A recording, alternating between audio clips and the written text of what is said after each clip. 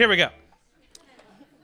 So the concept of karma is present over the holiday season because of the idea that it affects those who have been naughty and nice.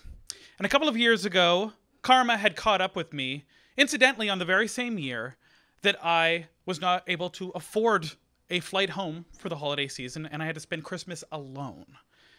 I had moved to New York City from Vancouver, British Columbia, with a whopping $900 to my name, which over the course of about a year and various coffee shop jobs and the ebbs and flows of how finances work, I was just living off pennies. And one hopeless night, I was walking through my neighborhood of Bushwick, Brooklyn, and I got a phone call from my friend David. And he asked if I wanted to go see the movie Inception later on that evening. And I explained to him that I had barely enough to get onto the subway as it was, so I would have to take a rain check. And as soon as I put away the phone, I looked down, and right there on the sidewalk is a baby's shoe. Now, usually when I see a baby shoe on the sidewalk, I don't think anything of it. But this time, I started thinking of that scene from the movie Look Who's Talking To. If you've never seen the movie Look Who's Talking To, it's where Bruce Willis plays a baby. And John Travolta is his dad, naturally. And there's this scene where John Travolta has a baby in a Snuggie, and he's trying to sneak into a movie. So he takes the baby's shoe off, puts it in his back pocket, and says, yeah, I need to go inside the movie theater to go find the shoe that matches this one. And I thought I would do the very same thing. But I was going to do it a little bit differently.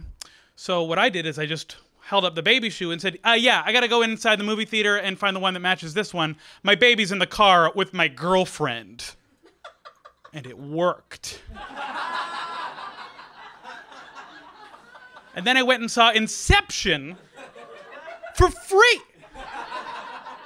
But then I became drunk with power. Because for the next week, I was just seeing every movie that I wanted to see in the theaters that year.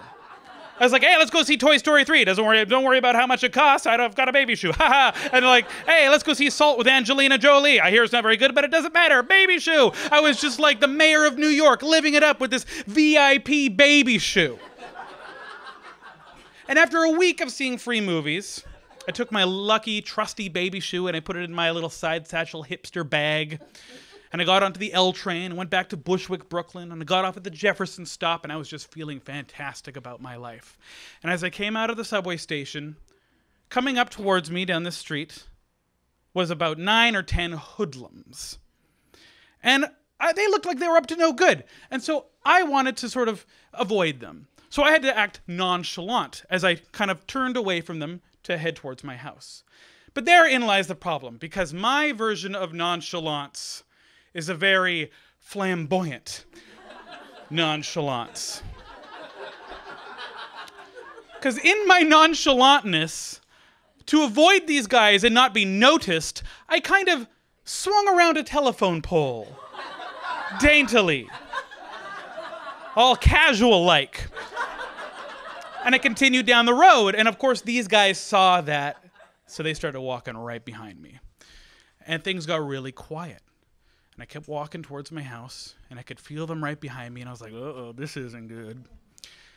And things were seeming okay for a moment, but then, that is the moment when I thought I died. Because I felt a pain in the back of my head. A pain that was so intense and so abrupt that I thought it was a bullet that had gone through my brain, and it ended my life. But of course, that's not what happened, because I'm telling you this story today. What happened was that somebody probably hit me in the back of the head with a baseball bat or a pipe, something really, really hard, and I fell straight to the ground. These hoodlums had hit me. And as I'm falling to the ground, I'm thinking, oh my God, they're about to mug me and beat me up. But they don't need to do both of those things. They could just mug me. That's crazy, because they could have just been like, hey, could you give us all your stuff? And I would have just been, okay. Thanks for not beating me up for it. That would be a waste of energy. Yeah, no kidding. So I wanted to be like, yeah, just take whatever it is that you want. Whatever you want, just take it. But I didn't have enough time to say all those things and have that cordial conversation. So instead, as I'm falling to the ground, I just said these words. I said, just take it.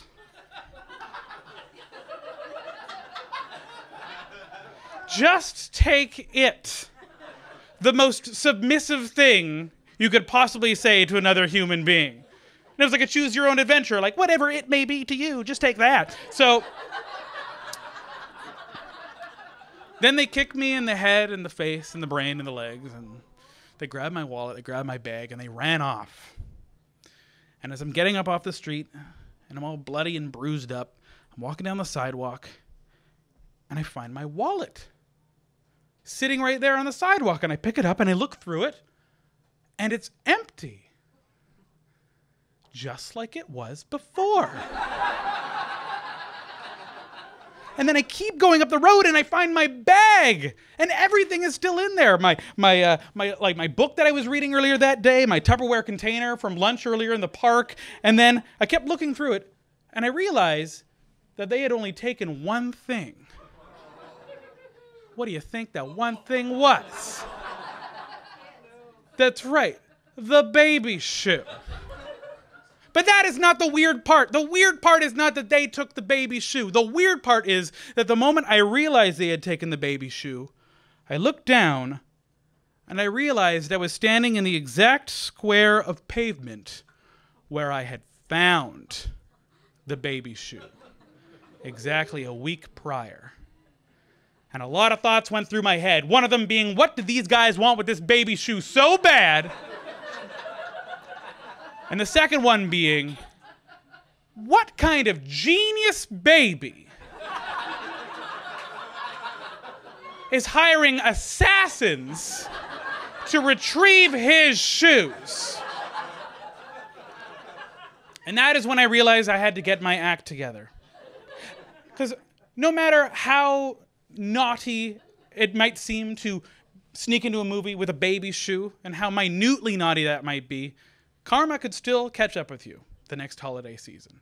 And this holiday season, I think that karma will be on my side. Thank you.